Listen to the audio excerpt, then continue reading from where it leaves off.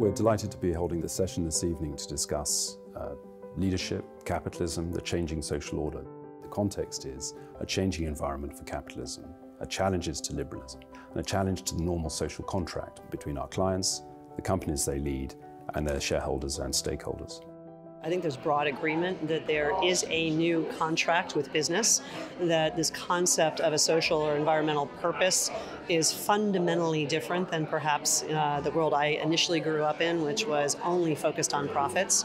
That this concept that you owe a duty to society, and as well that there are a broader group of stakeholders that you should be aware of. And I think the general thesis is that companies that are attuned to these matters, these issues, whether it's stakeholders or the purpose equation, are going to outperform. The power of the private capital to also drive the change is very much something that we're seeing. Investors are demanding answers to these questions as well. Well, the Ellen MacArthur Foundation works with businesses all over the world on accelerating that transition to a circular economy, and with businesses today predominantly linear, that's quite a big step up. With a circular economy, you design products in a different way, you design services in a different way, and you actually end up giving a better product. So if you're a chief executive, what you have to achieve is circularity, and that can be done in many different ways in many different industries, but the goal is to shift the business. Engagement's got to be a multi-stakeholder exercise. It's got to involve governments and business and the nonprofit community and so on, or else I don't think we'll get it done. It's got to be a collective action.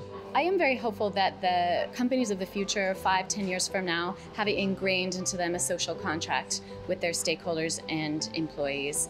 I think it will become a typical model. All these disruptive companies will now become the norm, where they have an individual mission, something they're trying to accomplish, a set of core values that drives their decisions. I do feel as though we're deeply unresolved about the role of business and its impact on people and the planet. The idea that you could have corporate leadership, which is fundamentally changing the outcomes for the planet, is really significant. The role of Montfort in this conversation, in this context, is to bridge the gap between a company and its stakeholders and its shareholders. It's an ever-changing narrative. It's an ever-changing topic. No two companies are the same. No two leaders are the same. And the stakeholder groups in the different industries are all very different.